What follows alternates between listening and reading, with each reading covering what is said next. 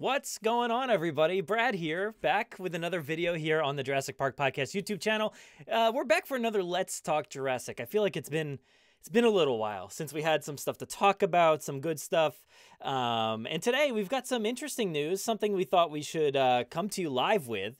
So we're going to be talking today about somebody that's been a big part of the Jurassic franchise, kind of subtly under the surface for a lot of film goers. His name is Lewis Dodgson, and he plays like a minuscule role in the first film, but he might be back, guys, for a much hopefully bigger role here in Jurassic World Dominion. And I am not here by myself, guys. I'm not here by myself talking to myself. I actually have a good friend here. If I can find out where his image is, there it is. Let's bring him in here. This is my buddy Tom Fishenden. What's going on, dude?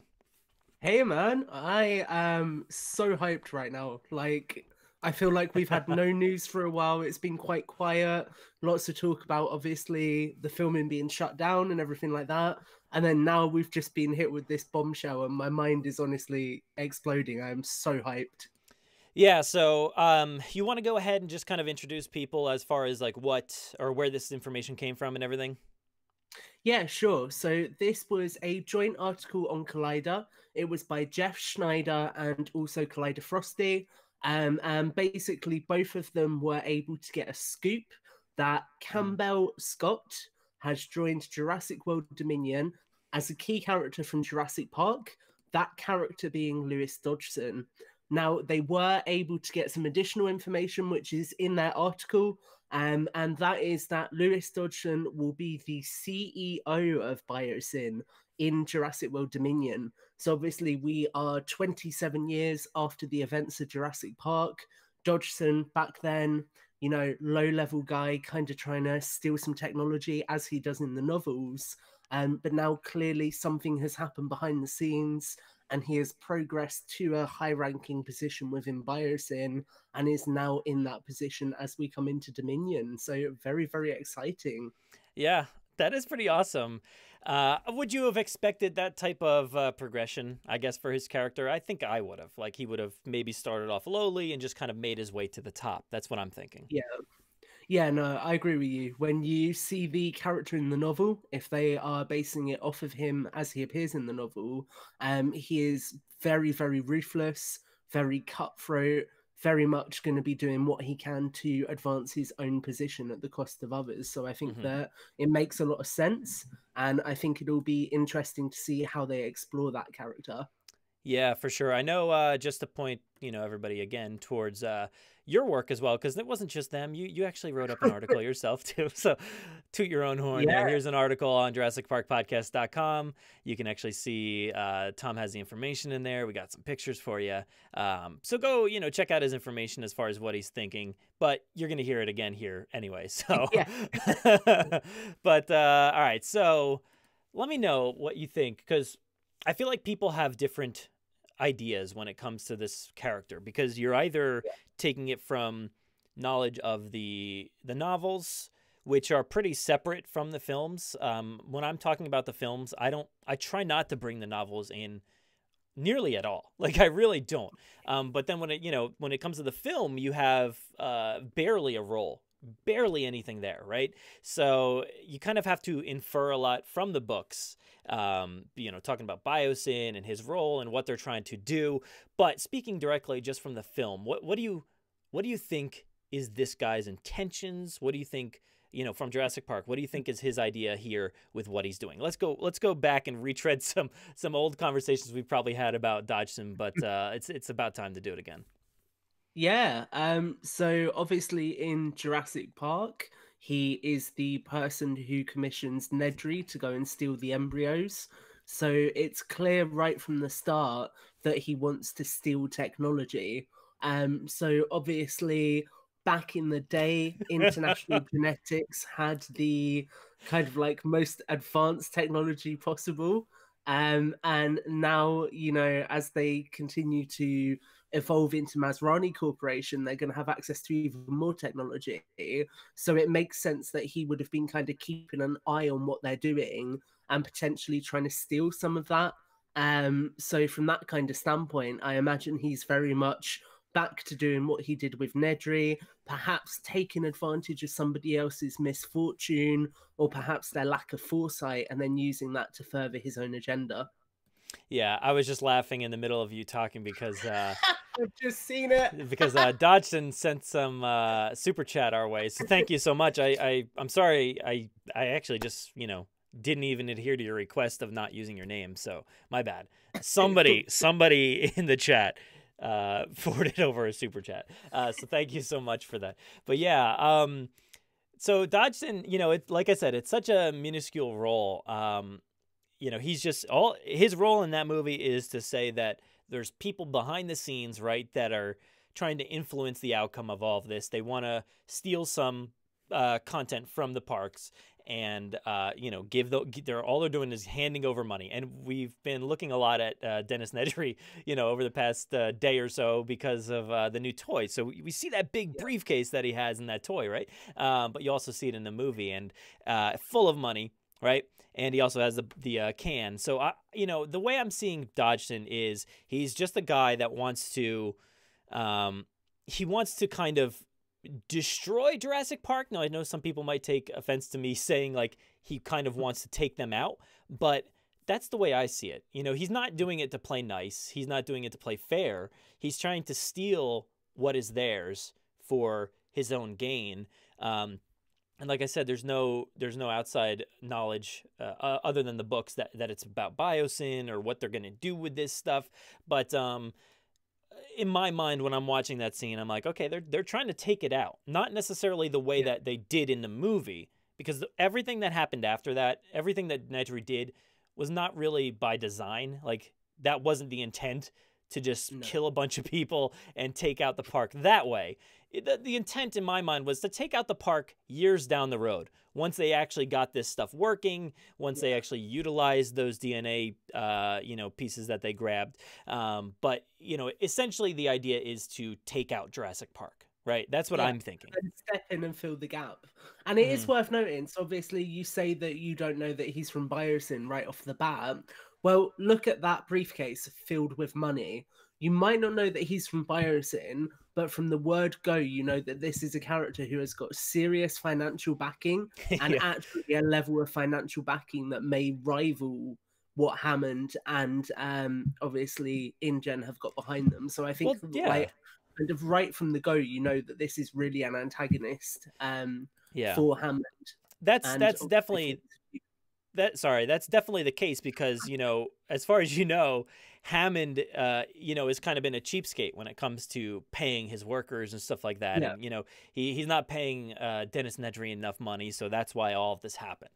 If he took care of him and knew what he was doing, which we obviously know he didn't know what he was doing, but if he did, none of this would have happened. But there still would have probably been some sort of plan to take them out, even despite, you know, Nedry coming through there.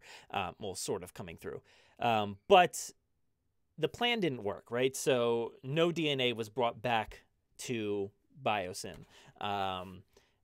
So what do you think? What do you think Dodgson's been up to? What do you think biosyn's been up to? You know, since this plan, do you think they just gave up, or do you think they've been trying a lot of espionage in the meantime? Because a lot of years have gone by. If you consider like 1993 to 2015, when Jurassic World actually fell. So what do you think they've been up to since then? So I reckon that they're going to have been keeping an eye on what InGen have been doing. And I would not be surprised if, as part of Dominion, we see some kind of flashback sequence showing loads of different things that they've been doing. So I think the most logical thing that would make sense to me is to have some kind of throwaway sequence or throwaway sentence even in Dominion that acknowledges that there was another mission to Nublar, because then bang, just like that, you've recanonized the events of the Telltale Jurassic Park game, which would be quite cool. And then I wouldn't be surprised if they potentially had some kind of look at what was happening with San Diego at the end of the Lost World. It would make sense that that was on television. So maybe Dodgson saw an opportunity there, was perhaps poking around, maybe even went to Jurassic Park San Diego, snuck in to see if he could find anything, that kind of stuff. And I also would not be surprised if, so obviously in The Evolution of Claire, they describe how people came very close to uncovering the construction of Jurassic World with drones ahead of its reveal. So Mhm. I Yeah. wouldn't be surprised if some of the like drones around Nublar were, like Karen Jackson has just said in chat, kind of surveillance tech being Mhm. used to keep an eye on what's going on. So I Yeah. reckon that what we're probably going to see is this long list of things where he has been keeping a track and looking for an opportunity, potentially even having people at the Lockwood Yeah. Manor auction. And then obviously when all of the dinosaurs are now out in the wild, it's now going to be a case of his people going out rounding them up and collecting them for their own purposes. Mhm. Yeah, I love the idea, and it's kind of something we've been talking a lot. I don't know if you've been on the show or not when we discuss these ideas, but I'm always discussing ideas about Dodgson because since Jurassic World, even like we were like, is he going to be in this movie? Are they going to go back to those characters? No. Fallen Kingdom comes around, we're like, is Dodgson going to be in this movie? No, no, he's not. And then, of course, Dominion, the talk about that movie is coming out, and we're like, is he going to be in this movie? So we've been speculating a lot as far as how, that role could be utilized. And I think like a flashback sequence in the beginning is the perfect way to do that. So all these movies have like a little prologue, right? Like they all have something that happens before the main action of the movie. So I think that would be great. Like 10, like I think the Fallen Kingdom one was like 10 minutes, right? Like that was around 10 minutes. So, have 10 minutes worth of footage here. Showcase that exact thing that you were talking about, the trip back to the island to recover it. And what I want is for them to actually recover that casing, the Barbasol casing. Yeah. Back in '93. I'm talking about literally moments after it happened. So I know, everybody's like, well, you can't use the Barbasol can anymore. The half-life on the whatever, Yeah. all that good stuff. I don't care about that. I'm talking about like Nedry gets eaten and then somebody comes up and grabs the can because they knew he would probably fail. Like they had to have the backup, kind of like the game and everything, I like that idea, but I feel like you'd have to retroactively do something to make it make sense. Well, So here. have it so that Dodgson has like got a tracker in it Uh-huh. purely because Oh, where it yeah. falls, there's no way otherwise logically that they'd be able to go there and think, oh, it's going to be buried under the mud at the bottom of the water slide. Literally all they need to do is just like have like they just zoom in on a pile of mud and all you hear is just like a beep, beep, Yeah. and you're like, okay, I get it. And then they go back, they recover it. But what I want from this moment of recovering this DNA, so they essentially win. Like they get it, they get everything they wanted out of this DNA, but they fail. Like I want them to fail. So that when we flash forward to 2020 or whenever this movie will take place, 2021, now it's like, here's another opportunity. Here is our hope and dreams that we've been waiting for all of these years. Dinosaurs are loose. We can just go grab one or whatever they need to do. That's really what I want. I just want them to be like a bunch of failures over this whole time. And maybe Dr. Wu's involved with that. I don't know. Maybe he didn't have the right equipment and he's like complaining about, you guys didn't give me the right equipment. I can't do my job. Just like he's always thing to do. yeah, he's always whining about that stuff. So eventually they bring him back to Jurassic World and then that all happens. Then he goes to Lockwood Manor. So I think he's kind of like a traveling salesman kind of guy. He goes from place to place, like selling his abilities.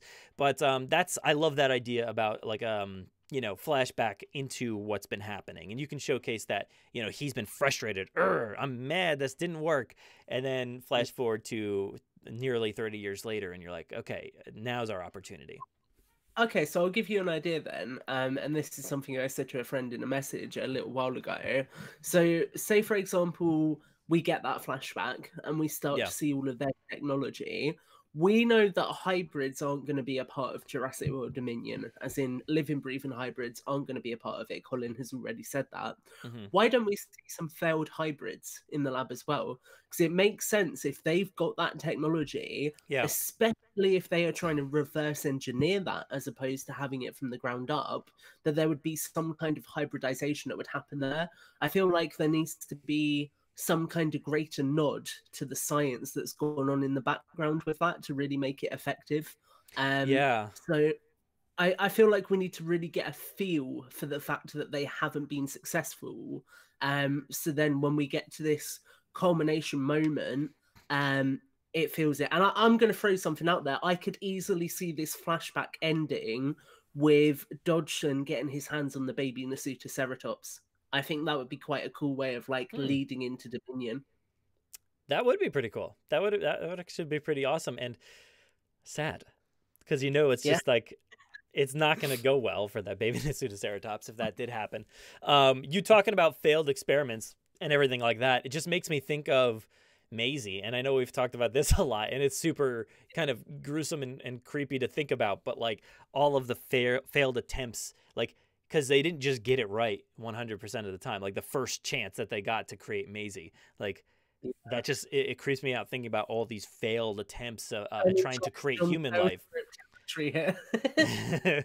So if you're showing off dinosaur failed attempts, it eventually will, like, you know, maybe that next scene after they steal the Nasutoceratops is like Maisie's face in the snow, or whatever that sequence is that we saw Colin's pictures and stuff from. But yeah, I don't know, what are people thinking in the chat, as Oh, far quite as a few comments. If we go up a little bit, so a lot of people are liking the ideas of kind of flashbacks and things like that. And kind of, so one thing Karen has said is a full circle inclusion of the character for both the other characters in the overall storyline. So I could see them going full circle and maybe giving some kind of closure to Alan, Ellie, and Ian. Like maybe during the course of Dominion, they uncover that actually Dodgson was a part of the 93 incident, because I think for them that would add a lot more emotional stake to it if they suddenly realize that all the trauma that they went through was essentially caused by this guy. yeah, Um, yeah, so I that think that could be interesting. And I tell you what, so we'll get onto it later because out of all the things in the Lost World novel, Dodgson's character is the one thing I remember. It really stands out to me. mhm. But I genuinely think if they're going to go completely brutal with Dominion and not hold anything back, that Dodgson may be the character it kills one of the original three. I could Ooh. absolutely see that because it would really fit his MO and Yeah. would absolutely make audiences hate him. Yeah, I agree. That would that would sell it right there. And then, like, even going back to Jurassic Park, you'd watch that intro scene and be like, "Oh my God, that's the guy that killed Alan Grant," or whatever the case may be. Like if it's one of the three, or even one of the newer ones. I keep asking for Chris Pratt to be killed off here, so maybe he Yeah. does it. That would be nice. I want to just because we've kind of like talked about the character and stuff a lot, but here we go. I just wanted to showcase his face. This is the guy, Campbell Scott, right? Like we've kind of like forgot about that there is an actor that's been cast in a role here. So Campbell Scott, does he look the role to you? Does he feel like the right guy? Because certainly we cannot utilize the original actor for a No. very good reason. We cannot utilize that guy. So we obviously had to recast the role, and this guy is certainly older. He kind of aged up along with all the other original characters and stuff like that. So do you think he is a good choice? I mean, do you know anything he's been a part of? Have you seen anything? Do you know much about him? So I'm not familiar with him at all, to be honest with you, but that kind of excites me because I know that he's been attached to a couple of really high caliber projects. And also for me, if I go into something without any prior expectations of the character, it's a lot easier for me to immerse myself in their Jurassic character. So Hmm. in that kind of regard, I'm excited for him to be Dodgson for me. And I think like obviously he doesn't look much like the original actor, but it is very, very hard for you to find somebody who does look like him. And you've got to just appreciate that at this point the actor has aged anyway, and the character has aged. So it makes a lot of sense for him to be looking very different. And I think that in some ways, because they've waited so long to do this, they can kind of get away with recasting him to a different actor because he is so much older. So yeah, I'm open to it. I mean, I think really a lot of the modern films have cast quite a few good actors. Like I thought Raphael Spells, or Ralph Spells, however you want to say it, I say was Rafe. really good as Mills. Rafe, we'll go with Rafe. I thought he was really good as Mills, so I'm excited to see this guy because they seem to cast some quite good villainous characters. Yeah, I mean, you're onto something, of course. I mean, that's kind of what a lot of people are saying. They kind of want somebody that you don't know much of his background. You don't know who he is, and it seems like a lot of this movie has that kind of actor attached to it. There's, I'm gonna blank on all their names, but most of the other characters that have been cast, I don't know what they're from. Scott Hayes, right? Mamudo Athey, DeWanda Wise. There's more. I'm blanking. But all of those people, I don't think I've seen anything that any of them have been in. And same goes for this guy. But did you have anybody in mind? Because I know, and I've been talking about it. I really wish Bob Odenkirk got the nod here from, the pitcher walks out to the mound and he's like, hey, Bob, Colin's the pitcher in this scenario. He walks out. He's like, I need Bob Odenkirk. Can you bring him out from the bullpen? Do you know anything about baseball? You don't have baseball over there, do you? Is it a thing? Oh, it's cricket over here, mate. But he's an actor that I've always wanted for Dodgson, and this goes back to maybe like 2015 or so when we were talking about like recasting Dodgson, because we've done like polls and we've done full episodes and stuff about the characters. So that was the one guy that I was like, oh, that's got to be the guy. I know a lot of people were saying like, Kiefer Sutherland, Ed Harris. I saw some other ones. I'm completely forgetting the names. Did you have anybody that you were like, I want this guy to be Dodgson? No, I mean, to be honest with you, like thinking about it, so I would want it to be somebody who can be quite sinister and kind of quite maniacal, because I think that especially in the novel, he kind of flips on a dime and then he suddenly changes into this really villainous character. Yeah. So I don't know if I was to I mean, in terms of acting caliber, he wouldn't work because he doesn't look enough like him. But somebody with similar mannerisms to Charles Dance would be really good, because he can kind of pull off that kind of like really sort of calm and coolly collected villain. But at the same time, obviously he doesn't look anything like him. So you just watched Godzilla King of the Monsters. I did, and I was desperately thinking of an actor's name. I was like, come on, Tom, you can't just say you don't know actors. You're meant to be a film fan. and I was just watching Last Action Hero the other day, so we're in good company. We both watched a movie where he's a villain, and that was awesome seeing him in Godzilla King of the Monsters, because he's like another guy where like I saw him back in 1993. This is Jurassic Park beat Last Action Hero in the box office. But yeah, so he seems maybe a little too old for the role. But this guy, I mean, he looks like he fits the bill, I guess. Like I said, I don't know much about him. I know Collider had an image. Let me just bring it up. There's kind of like a little, devious look. He's kind of got like his eyebrow up, and he's like, I don't know. I'm gonna steal a dinosaur and try to make my own dinosaurs. Maybe they'll be real looking dinosaurs with feathers. So maybe that's what his line is. I probably read the script and that's probably what it said. Yeah. So you got it. Brad, we signed NDAs. We weren't meant to leak that, mate. What are you doing? Sorry, everybody. Actually, I want to go ahead and take a look just as well while we're still on the topic of Campbell Scott here. I brought up, did I bring it up? No, I didn't bring it up. Here it is. I brought up Wikipedia. No, that's not Wikipedia. What am I saying? IMDb. Here he is. Campbell Scott. Let's see. What's he known for? He is known for, I got to click the thing where it says filmography. Oh, no, there it is. Let's see. Do I know? He's from Soundtrack. Don't know what that is. House of Cards. Okay, I never watched. Okay. I watched like maybe one season of House of Cards and then gave up completely. But looks like he's got 19 episodes for House of Cards. Do you know what? Looking at that top photo of him as well with the like red jumper on underneath, if you were to shave his beard and his hair and put him in a hat, he has actually got quite a similar racial profile to the character in Jurassic Park. Yeah, I mean, I could see it. I could see yeah. it. He looks like David Tennant in the other picture over there.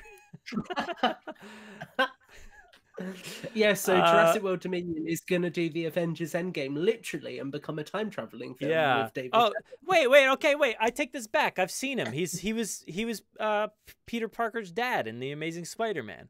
Okay. Oh yeah. All right, that makes sense. I can see that. I can see that now. All right, I can see it. I don't remember.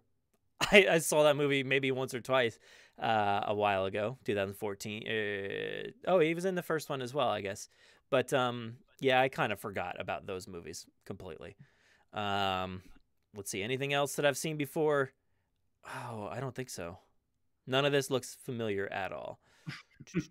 Hamlet. He played Hamlet in a TV movie. Has everybody played Hamlet at some point? It seems like a lot of people gravitate around the kind of theater scene. Yeah. So, I mean, look, this guy has been working forever, since 1986. He's been acting. So I trust it. Don't worry. I trust the pick. It wouldn't have been my first pick, but Are you done being angry now? Literally, guys. No. I messaged Brad the news. The first message I get back, angry, full stop. No, honestly, I'm not over it because I've had years, sitting here doing this podcast thinking about Bob Odenkirk being the guy. I'm like, there is nobody else to cast for this role.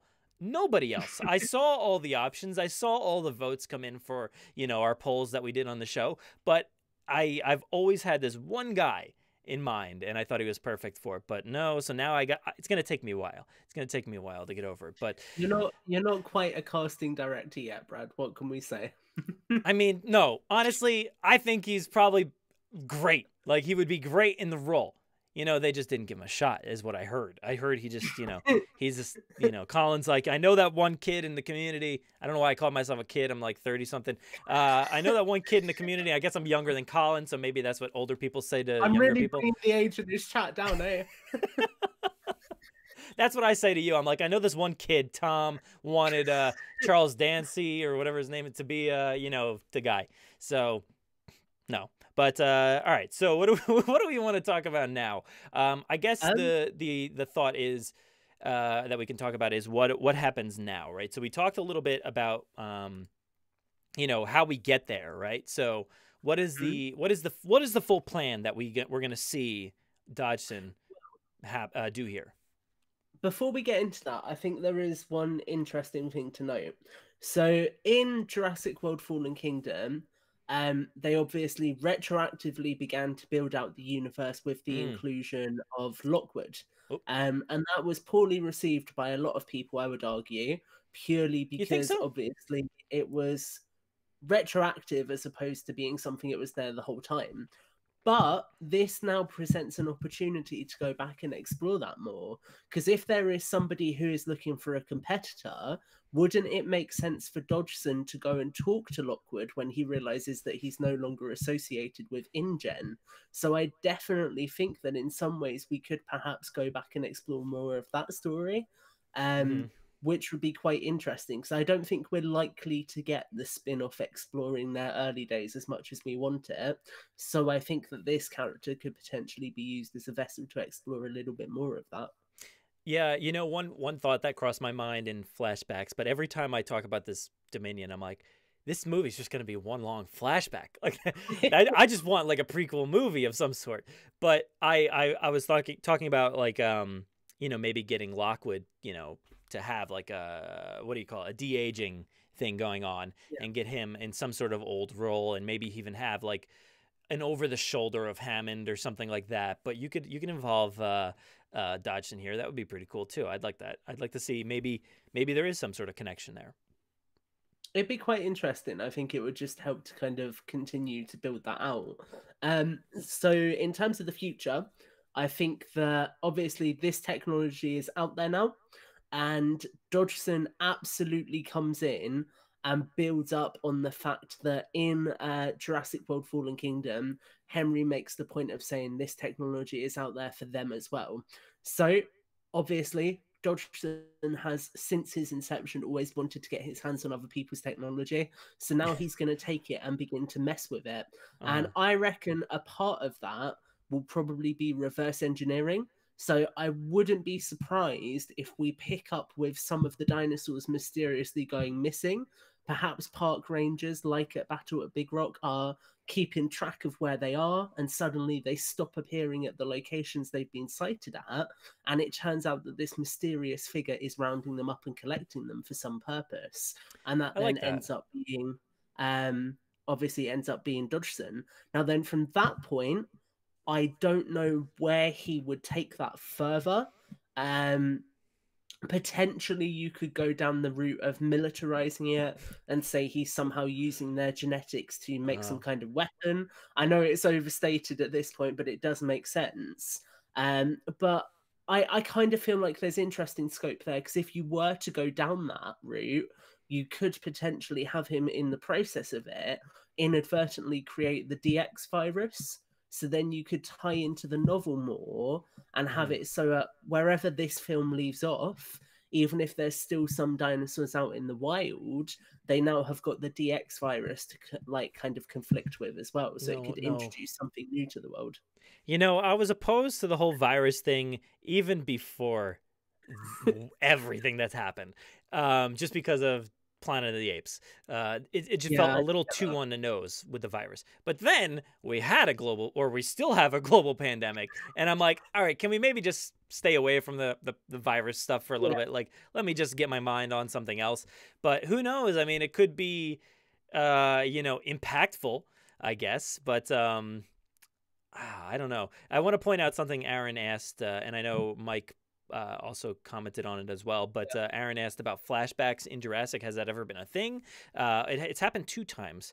It happened in that one that Mike pointed out with, you know, the video footage of Chris Pratt, you know, training the raptors, but it also happened in Jurassic Park 3. It's only been video flashbacks, like somebody's actually watching a screen flashbacks, so you get to see that. No, not yet. Like when they're flying over the you know, the island in Jurassic Park 3.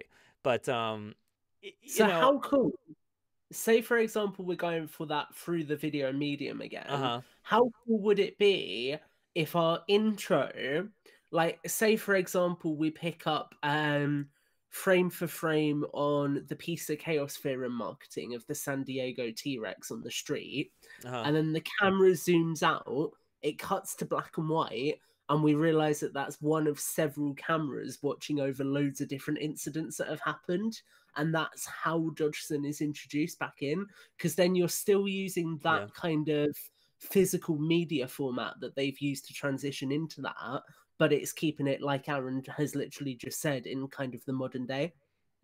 I like it, but I also want them to go back even farther. So Aaron hates our ideas here. He says it's still not a flashback. Hey Aaron, why don't you? It is. Aaron, take a leaf out of my book. Come on and defend yourself.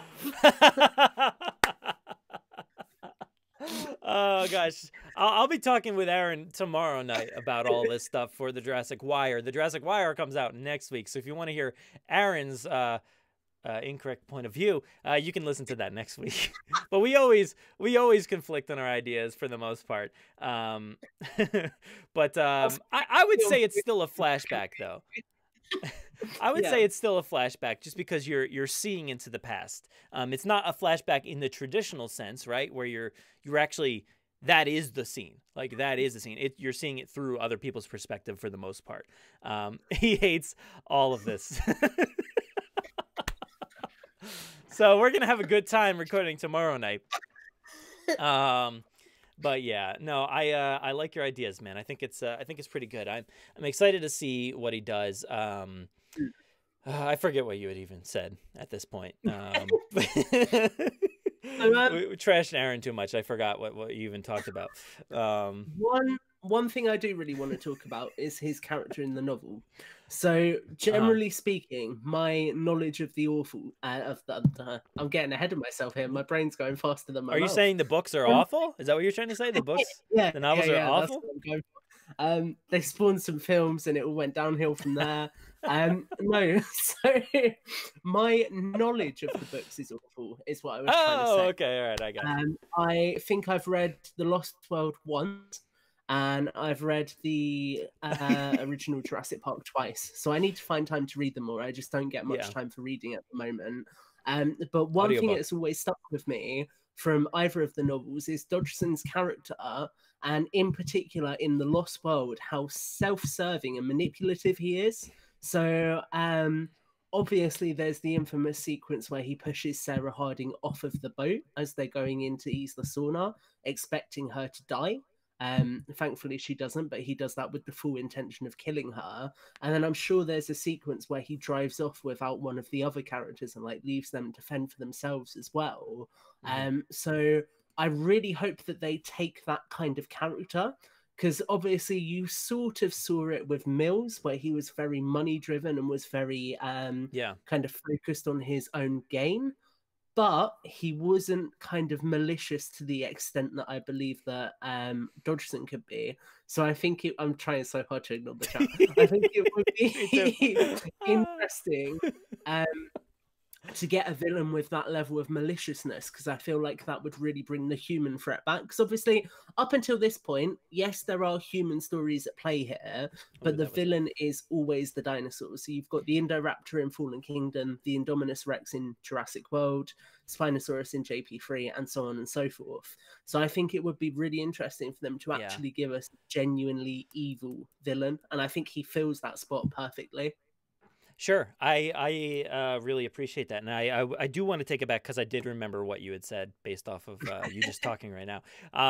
But you had talked about the dinosaurs being, they're keeping an eye on the dinosaurs, and they have all these things tracked, and they know what's going on. I kind of like that, and I don't think a lot of people are approaching Dominion from that standpoint where things are okay. Like, we got a handle on it. It's not a big deal. I don't feel like a lot of people are approaching things from that standpoint. It's either, oh, well, they would just go all in there and kill them and there would be no dinosaurs, everything would be gone. Or it's just like, oh my God, the world, the dinosaurs would be everywhere, blah, blah, blah. They're reproducing, things are crazy. But I like the idea that like, they're just wild animals and everybody's cool with it. And they keep an eye on them, and then they disappear, and that's actually I like that a lot. I like all these dinosaurs disappearing, like you're saying about the Nasutoceratops. It's like after that battle at Big Rock Moment, they have an eye on it, and they know what's going on, but then it disappears. That's pretty cool. I like that. It's like a gradual fade in as well, and that so I'm going to ask you straight out, just in front of everyone. Can we talk about the synopsis, or is that off the tables?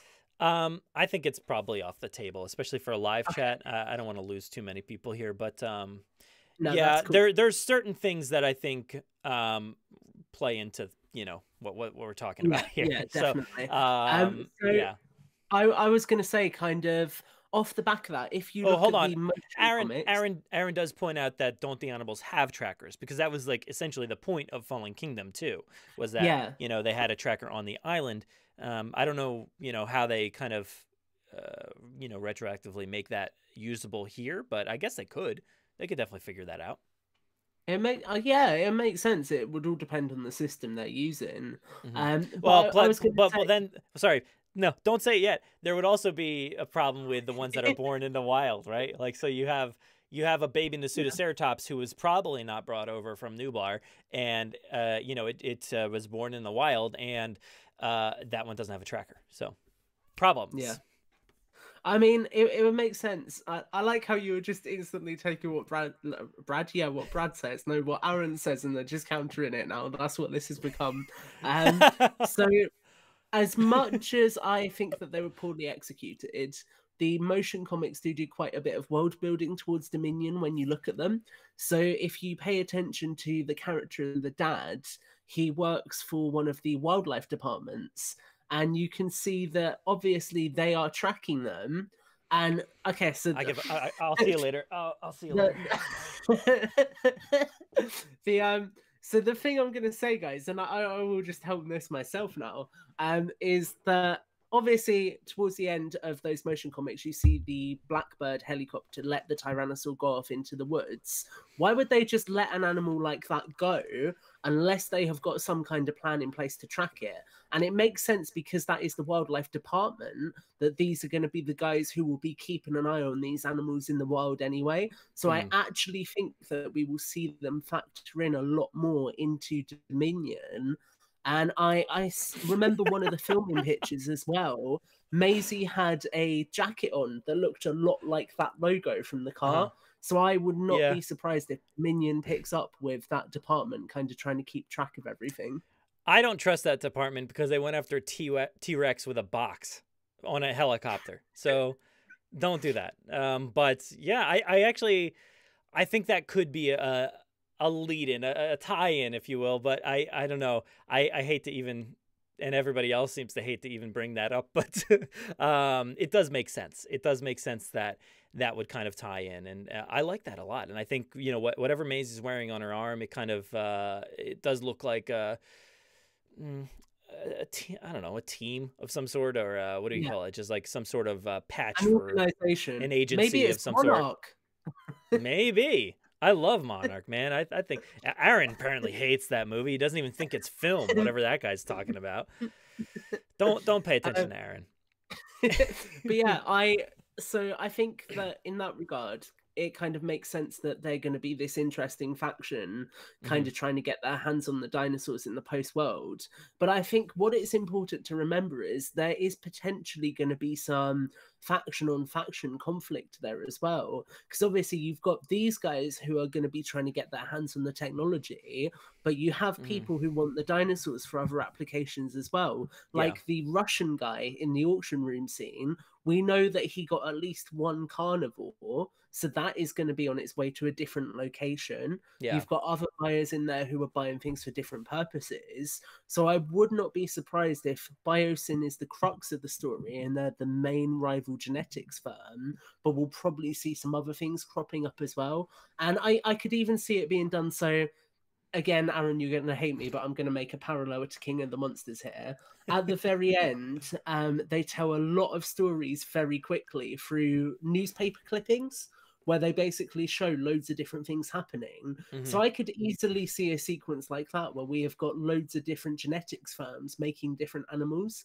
I just think it makes sense that if this technology is out there, why would you limit it to just Biosyn? Like, yes, they can be the main antagonist, but have other things there as well. Yeah, I agree. I don't know that they'll be the only ones. I think there will be a lot of people out there attempting it. And I know, you know, we talked about it a little bit before, but I jokingly talked about it, I guess. But the real look, the real field dinosaurs with the feathers and all that stuff. But you even mentioned stuff about like failed hybrids and stuff. So I think maybe if Biosyn's the one with the feathers, and then all these other companies out there around the world are the failed experiments. I want it to be like the Lego, one of the Lego Jurassic things had like that. It was like a Dilophosaurus with like its the massive head T-Rex down here, head. and like it's like weird, and yeah, there was a massive T-Rex head in one. Like, yeah, I want stuff like that, like some real botched attempts. But yeah, I think that's a good way to go. You talked a little bit before about Dodgson being evil and whatnot. Yeah, I know I kind of struggle with villains too in this, and I know a lot of people do, because, you know, people just want them to be people, not necessarily like evil villains. But I don't know that anybody's been too evil outside of Mills. He was kind of the first evil guy, right? Like, if you want to consider maybe Dr. Wu, he could be there if there's a huge plan under all of this, and maybe if you include Biosyn in this, maybe there could be a huge plan with Dr. Wu, but we don't really have any official confirmation. But one thing I'll jump in with, okay, because it's something that dawned on me at the very start of this stream. We still don't have 100% confirmation that Hoskins was working for Mills. So obviously he gets that phone call. We don't know that that's Mills, and equally, we don't know that he hasn't stop tapping your fingers. Yeah. I didn't even realize I was doing that. We don't know that something else hasn't happened between Jurassic World and Jurassic World Fallen Kingdom. It's made him end up with Lockwood, because he was essentially on the run at the end of Jurassic World. You know, he had been discredited, he'd had his title removed. So it may have been that they got him to the offshore facility, but then something else happened. You know, there is space there to potentially explore things. So I'm interested to see just how much they choose to do different things with it. Because I think that there's, I always say I don't like retroactive storytelling, but I think within the Jurassic World kind of trilogy, there's a lot of scope for things to have still happened between the films where they've been smart and kind of left them quite far apart, just like the Hmm. originals, to be honest, with the Yeah. time difference between the first three films. So I'm interested to see if there's anything else there, because we do not have a definitive answer for that phone call to this day as to who that was and who was setting that up and why. No. Yeah, I kind of like to think that all these people are all working together, Yeah. because it seems to be the same application, you know, the same thought process. You know, Hoskins is saying, you know, we're going to militarize these things and, you know, run them straight into the cave, eat the people belt buckle and all, or whatever. And then you have obviously the militarization of the Indoraptor with that laser pointer on the gun. I don't know. And then, you know, how does that utilized here? And you mentioned it earlier. I think it is probably utilized here, in some sense. I don't think they just abandoned the idea. I can't imagine they just abandon it. Apparently we're getting, you know, hybrids just abandoned, but that's okay. It's kind of a little different, I think. But the abandonment of like a militarized dinosaur project, it seems a little like it would just be a shortfall, and they wouldn't explain things. I kind of want a little bit more explanation. You know, talk about Hoskins being connected to Wu and to Mills, and also to, you know, people in Jurassic World Live Tour. That would never happen. They would never say that, but I would want that to happen. So stuff like that. Stop canon.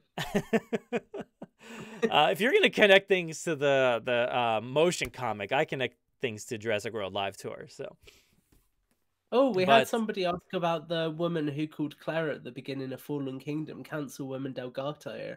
uh-huh. I think that was kind of just done as a part of a wider sequence to set up the fact that they're trying to get support, but they haven't been able to. But it is something that they could call back to again. Yeah, you know, you could have a nod to it. I'm just very interested because it seems like we've got all of these guys making dinosaurs. Why are they not connected? There would be more overlap there. It just doesn't quite make sense Yeah. to me. You know, it's not technology, it's widely out there. There's very few people that can do it at this point up until the end of Fallen Kingdom. So surely there has to be some kind of overlap there.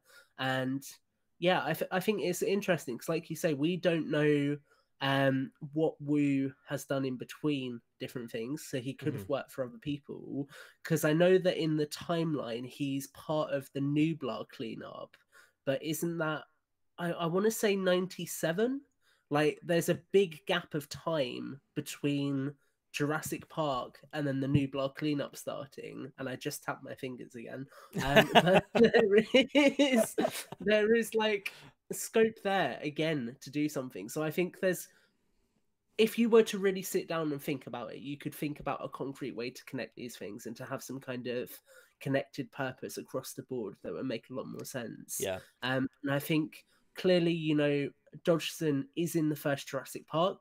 He's now in the sixth film. So there's going to have to be some kind of connective tissue behind the scenes there that brings him back into the limelight. And I think it just all depends on whether they do it at surface level and say, yeah, he still wanted this technology, that's it, or whether they actually choose to get very creative with it and try and immerse it more in the lore that's been built up to this point. Mm. Yeah, I'm totally good with retroactively saying stuff as long as it all makes sense. Yeah. But yeah, and just to point out a few comments here, Eric asked, "Will Lex and Tim return?" And Mike said that he's confirmed, but you know he's not confirmed. So they're not confirmed. Yeah, I don't think we're going to see Tim at this point because I think if we were, they would have announced it during the live stream he did. Yeah, that's pretty fair. Also, Tom, if you want to help with your finger tapping, just grab one of these guys and just play around. It's a nice little fidget tool here, so you don't start tapping. I can literally. That's too bad that forest is behind you, that jungle. You know. Oh, we can't see it. It must be the green Draco Rex. Oh, somebody asked a while ago if we play COD, and I don't know why they asked that, but yes, we do, and we have We played. are sacrificing our COD time to do this We right we now. were literally going to be playing this afternoon, but then this all happened, so we're like, you know what? Let's take this time to live stream instead. Yeah. I wanted to throw it back to if I can find the comments. So Jeremy asked, well, he said, I'm worried that the writing around bringing Dodgson back into the spotlight might be too on the nose as to why. What are your thoughts? And I think that gets right into what we've just been saying, which is if they're bringing him back, there needs to be a reason for it. So obviously the character has motivation to come back. He has wanted this technology this entire time. It just needs to be justified in a way it makes sense. And I think that him kidnapping potentially these dinosaurs now that they're out in the wild and using them for some ulterior motive makes a lot of sense. But that ulterior motive needs to be very well grounded for it to be effective, in my opinion. Brad, what do you think about that and it being too on the nose?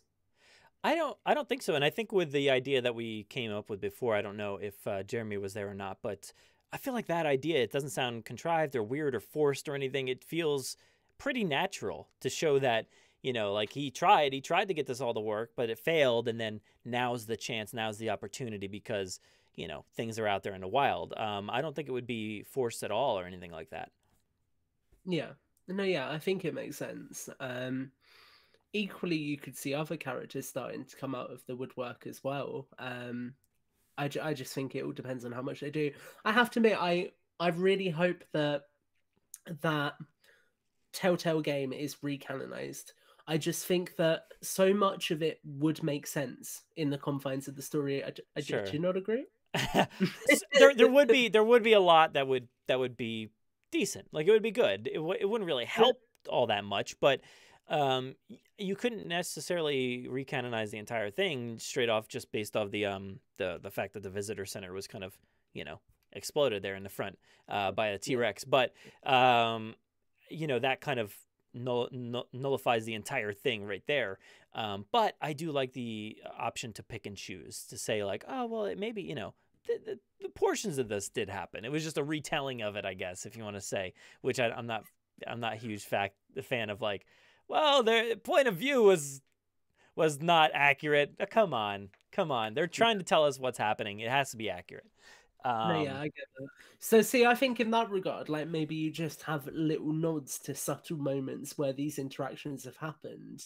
So maybe, I don't know whether they could do it through the viral marketing. Maybe a Biosyn website pops up, but we get a timeline that's behind locked doors in the back door that shows all of their different attempts to get this technology. So you could literally just have something as simple as 1993 botched mission to Isla Nublar, helicopter team not recovered, or something like that. So then anyone who sees that instantly thinks, oh, okay, that's Jurassic Park. But it doesn't kind of confirm all of the events as they unfolded. Look, I'm getting too sidetracked by everybody in the comments here. Aaron's just wants us to shut this down again. I don't even know why anymore. And Siaka thinks that I'm advocating for soft canon, which I'm advocating for things that have maybe been considered soft canon, but not soft canon itself. What was I gonna say? I don't even remember. The Telltale stuff. That Aaron.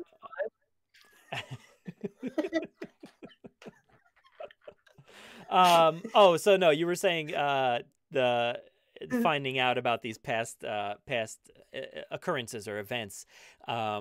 Yeah, I guess you could have like a couple of people that we were familiar with maybe track down some information, but it's just like one of those convenient plot points where it's like I'm sifting through one. I like just so happened to look in the right cabinet, and then I looked in there, and there's a folder that has all the information that I need to solve the day. And it's like, oh, they're the guys that have been, our struggles this entire time. The reason that I have PTSD from visiting an island when I should have had the most amazing trip of my life or something like that. But yeah. Yeah. Hi, Shannon. That's why you said my name. And James is here. What's up, James? Actually, he just said Thomas. He doesn't care about me. He just says Thomas. Yeah. I think that's why, especially when it comes to like viral marketing, it could be quite interesting to explore a lot more of Biosyn, because obviously that was what we got with Masrani Corp, it kind of fleshed out all of that background. So maybe if it's something that we can't get on screen, we get it in that format where we kind of get to see what Yeah. science they've been attempting at what different points. Yeah, I mean, that's fine. I just wish more stuff would be canonized within the films, so we actually Yeah, know they actually tell us these things or show us these things, instead of having to infer, what happened based off of a few written lines. But yeah, I don't know why James just said tracking beacon. I don't know what's up, man. Tracking beacon. He he didn't say was mine. Oh, there he says my name. he was suggesting there's a tracking beacon in the Barbasol can, like we said earlier. What did he just start from the beginning, man? Catch up, man. um, so in terms of that kind of background story, then would you be open to it being explored in another format? Because I said earlier, if you were going to do a novel around biosyn, you could title it Jurassic World Trial and Error and have a really interesting science novel. Would that be Yeah. a format that you'd be open to them doing? Oh, definitely. Look, I mean, I love the evolution of Claire. I think it has its faults and stuff, but I think overall it was a good addition to the canon. But not necessarily. It's kind of all over the place sometimes. But I like that, and I appreciate that attempt, and I think that would be great if they did have, maybe your title, or just, if they want to continue on with the evolution of Lewis Dodgson or the evolution of Biosyn, and you're just like telling the story about Biosyn. Or maybe it's like, honestly, I could see one of those like manuals, like they release those Jurassic World, Yeah, whatever, you probably know what I'm talking about, like those manual things that have the like, employee manual that yeah, they employee did. thing, the Yeah, employee handbook or whatever. So if they did like a Biosyn employee handbook that had all this kind of information released, sure, we could consider talking about it, but officially I'd never say like, well, in the employee handbook, that was a thing. But yeah. No, yeah, I get that. Yeah, I think so. We'll kind of just end up going around in circles with it, but I think there's lots of story to explore.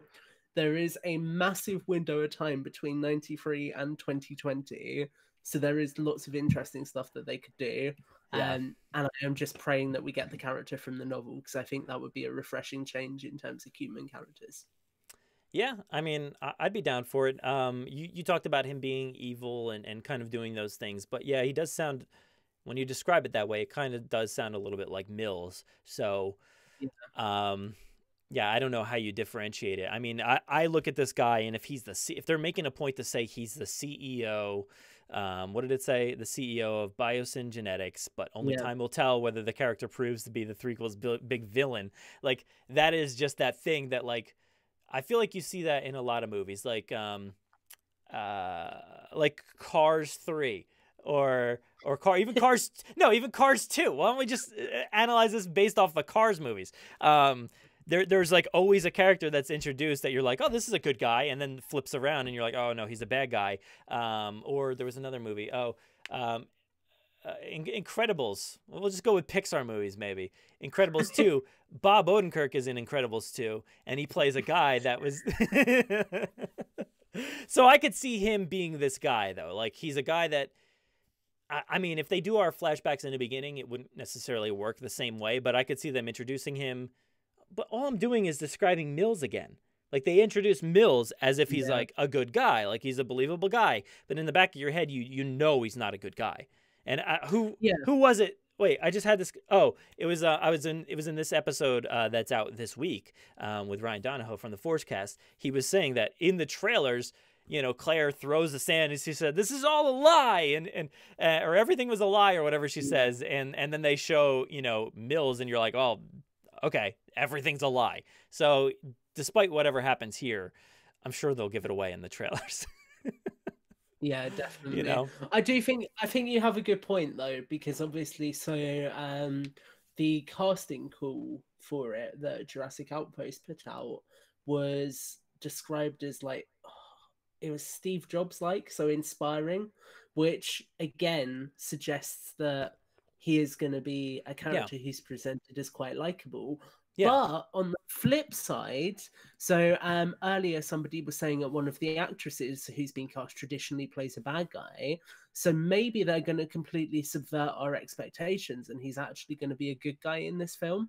But then I'm like, well, if you do that, how do you go from him wanting to be you know, wanting to steal the technology to suddenly being this good guy. It would, like, you know, it wouldn't really make much Oh yeah, sense. that wouldn't make any sense. Have him be a good guy after trying to take down Jurassic Park. Uh, Yeah. that doesn't make any It's sense. like, I But went to Jurassic World with my family at 6, and now I want yeah, it to survive. yeah, okay. So the actress I think you're talking about is Deechin Lockman. Yeah. I feel like she's always somebody that's kind of played like a villain. She was on She was Agents of the villain Shield and in stuff. Agents of Yeah, Shield, yeah, yeah. season So 2. and she did that same exact kind of role where she kind of, Yeah. switched. So we have her, we have DeWanda Wise, Mamuto Athey. As far as I've heard, that they're going to maybe be a couple of those two. Scott Hayes, he just looks like a bad guy. I don't know. And Yeah. then obviously all these returning people, and then just Campbell Scott here. So there's Scott Hayes and Campbell Scott. I don't know. There's a lot of Scotts here. It feels But like I kind of, so looking at Scott as well, especially, you could picture him being like kind of like a corporate villain. mhm. So I definitely feel like there's going to be some kind of high level company clash going on for some reason. Yeah. I can't for the life of me picture a reason why we would go from one main antagonist to 3, which is what that would potentially be. So Well, who know? Even it's more, potentially more, if you consider Doctor Wu. You have Doctor Wu. Like, does yeah, this take away from Doctor Wu because he could be considered evil throughout this entire thing, depending on what dots they connect in this movie. But, does it take away from his role? Or I don't know. I think it kind of does. I hope they give him a good send off, despite us wanting this guy to return to this franchise from the very beginning. Like, I don't know. It could be a lot to handle. And I actually said this on Twitter. I said, like, this guy, Campbell Scott. Yeah, that's right. Campbell Scott was announced as Dodgson, and I'm like, oh no, this movie is just, you've got all the 2 Jurassic World mains, you've got other Jurassic World returning cast members, you've got all these people from Jurassic Park returning, people from Fallen Kingdom returning, and then like 6 new people as well. And you want to maybe try to squeeze this thing out by next June? That just seems like a lot. Push this movie, man. Push this movie. yeah, I don't want agree. characters like Dr. Wu or Barry or Jake Johnson as Lowry. I don't want these people to be pushed aside too much because they have to focus on a lot of other issues. So there's a lot going on in this movie, and it kind of makes me nervous that they haven't said, "Hey guys, we're going to push this to 2022." Just make the safe call. Push the movie. It doesn't matter. You'll be fine. Yeah. I agree so much, especially when if it gets to the point where you are grounding this film in the past, which is exactly what this announcement does, you are going to have the nostalgia for every single fan of the classic film now depending on this being a good film. So you want to give it the amount of time. Oh my God, yeah. You want to give it the amount of time you can for it to blossom. And I really need to find a Snap Squad figure. He's got to hold something. All I hear is boop, boop, boop, boop. James here says, imagine a flashback in '93, and it's like some epic chase scene involving the Rex. And the Rex roars while we hear Grant is with the kids at night when Lex says, "Are you hearing this?" Oh, okay. That's pretty cool. I like that idea. Like, that "Are you hearing this" moment turns out to be a flashback moment from this movie. That's pretty cool. I like that idea. I don't know how you would connect those dots per se, but you could just kind of in your mind be like, oh, maybe that was the moment when all of this happened. I kind of like that. I think it's interesting. I don't want it to be overused flashbacks for the sake of flashbacks, though. So I am gonna say something very controversial. I would actually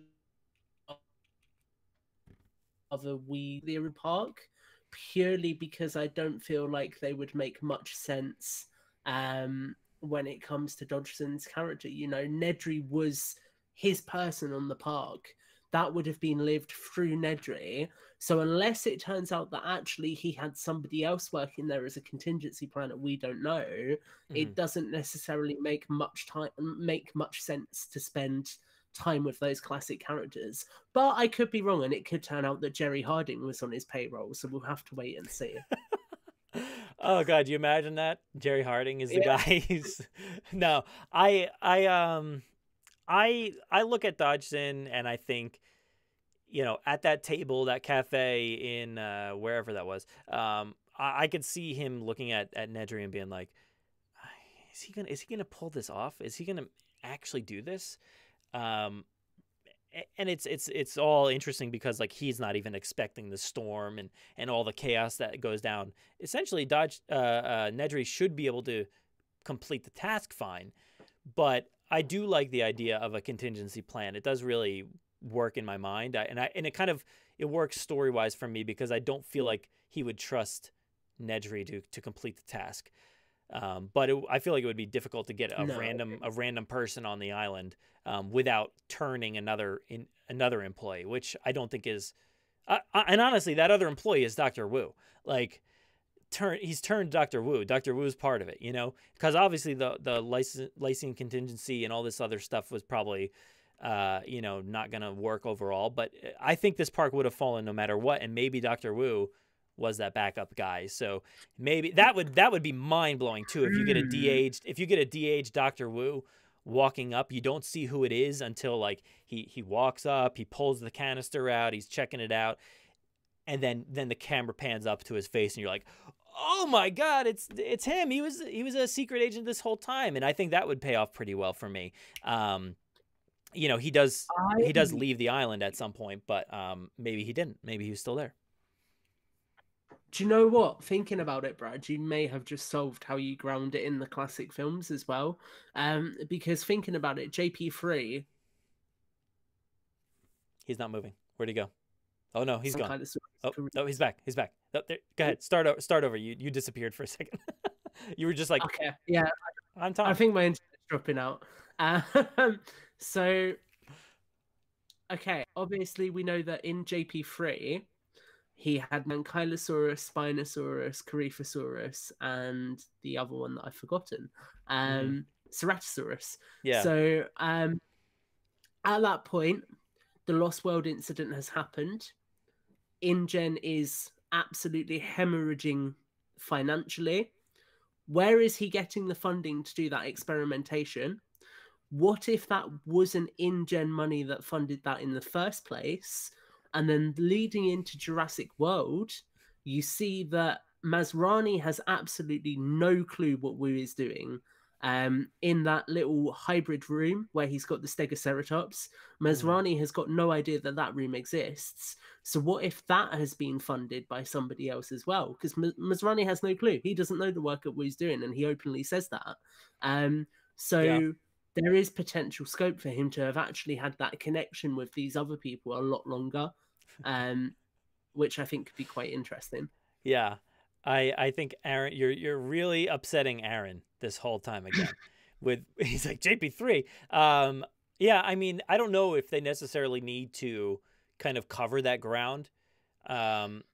If anything, that kind of information would probably be on viral marketing of some sort, but but I don't necessarily know if they need to go that route. But I think what did we say before? So they get the canister. You're kind of blown away at that moment when it's Dr. Wu. You get the canister out to Biosyn. They do all their testings. They've got their oh my God, my son just walked in my room and scared the life out of me. So I am live streaming right now, buddy. You want to come be on the video? Come here. Don't touch anything because you're gonna knock down my entire setup. Hey, dude. Okay, so what do you think about Jurassic Park? Link, what is your theory on Dodgson? He can't hear you whatsoever. Go ahead. What do you think? What do you think about Dodgson? What do you think about Dodgson, Link? What do you think? Is my voice funny? Yeah. Is it good casting? Do you think, or? You gonna talk? You gonna say anything? No. Oh, I don't know what's happening here, but you want the headphones back on? No, like... He wasn't a fan of my voice. Yeah. He does not like my voice. He's like, Tom, stop with the theories about JP3 and the motion comics. It's oh my just god, too much. Aaron really came to defend himself. All right, can you step over this without knocking over my green screen? Can you do it? Okay, ready? Ready? Tom, I feel like you should like continue the conversation. Enjoying this, you know. So yeah, so I mean, definitely it could be a bit kind of extreme to try and tie it all together. But I just feel like I don't know. I really like that idea of Woo actually, because there's a lot that you could do to tie it into other things. Even if you were to, oh, dude, imagine that like in Dominion, we just get told that it's been Woo this whole time, and then after Dominion, Evolution of Woo gets announced. I would like that. Exploring how that's been different that entire time and how his character has actually been playing it this entire time. That could be really cool. I would like it. I would definitely like. Oh, here, let me see.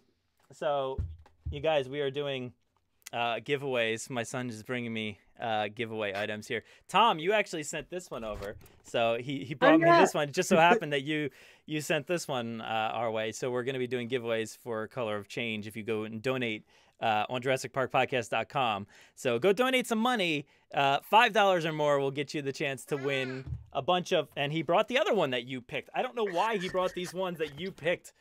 Is he psychic? I think he is. This is hilarious because there's a table behind my green screen that has a load of giveaways on it. So if you want some giveaway stuff, we've got a bunch of prize packs. I don't even have the other prize packs up there just yet, but we've got even more. This is a physical representation of the key principle of Dodgson's character, which is sabotage. Yeah. All right. So I guess I should probably get going. We've been doing this for like over an hour now anyway. And I think we covered, oh no, he's hitting my green screen. Stop, dude. No, stop. Stop. It's going to fall down. Stop the man behind the curtain. Stop it. All right.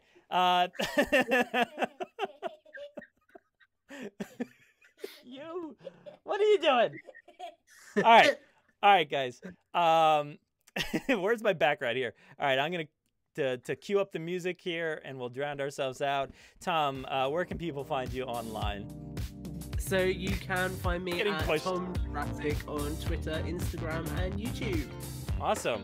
And like I said, go to JurassicParkPodcast.com. You can find the link up on the top that you put together for Stay Safe, Stay Jurassic. But also on the side of the page, you'll see Jurassic Gives Back.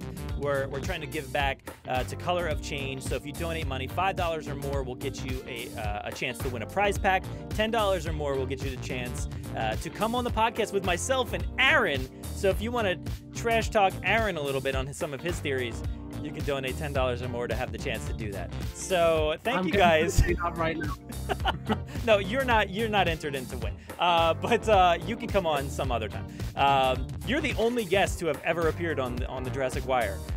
You and whoever we have for the winner here. But thank you, Tom, for joining me. I hope you guys enjoyed our chat on Lewis Dodgson and Campbell Scott. So it's been fun. Thank you, guys. Yeah. See you guys later. Take it easy.